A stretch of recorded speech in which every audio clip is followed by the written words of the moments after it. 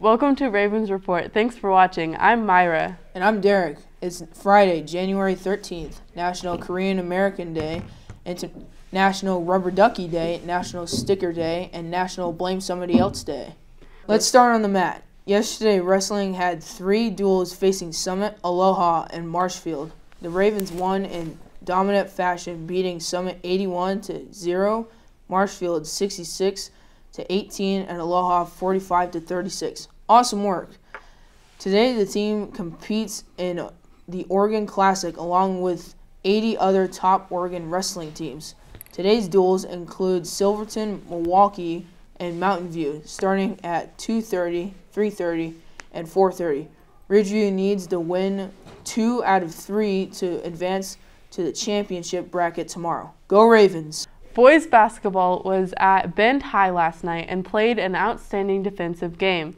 They also executed the offense to get great shots. Unfortunately, there was a lid on the basket that Ravens couldn't quite crack. The Ravens' tenacity on defense held the Lava Bears to 35 points, which is 15 points under their season average. Every once in a while, everything can go right except the shots don't fall. Keep at it, Ravens. And the girls play tonight right here at Ridgeview. Come support the them at 5:30 and 7. Go Ravens! Swim matched up with Ben in a friendly competition last night at Cascade Swim Center. For those of you who don't know, swim duels are often a more fun affair than the more competitive multi-team matchups. So there wasn't really winners and losers, but a ton of fun as the team prepares for their annual meet this weekend and next Tuesday.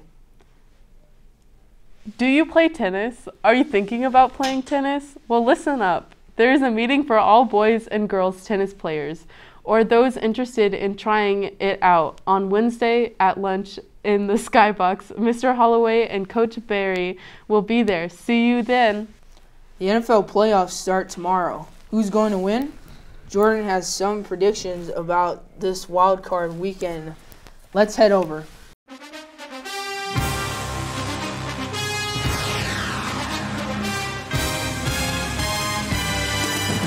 The NFL playoffs are upon us. This is where the top 7 teams from each conference take on each other for the ultimate goal and the ultimate championship, the Super Bowl. This is a time of season where fans might experience happiness, sadness, shock, excitement, or even like crying.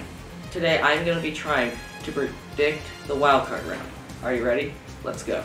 Starting this Saturday, we have the Seahawks 49ers. Honestly, I think the 49ers are just going to stop them and stifle the Seahawks with their defense like they have all year. I think it's going to be no different, so I'm going to go with the 49ers. Up next, Chargers, Jaguars. This one is a hard one to choose from because both are really good teams and the Jaguars are peaking at the right moment. But I'm going to have to go with the Chargers, simply because Justin Herbert is like that guy already. He's above Trevor Lawrence. So I'm going to go with Chargers beating the Jaguars. Then on Sunday, we got Dolphins, Bills.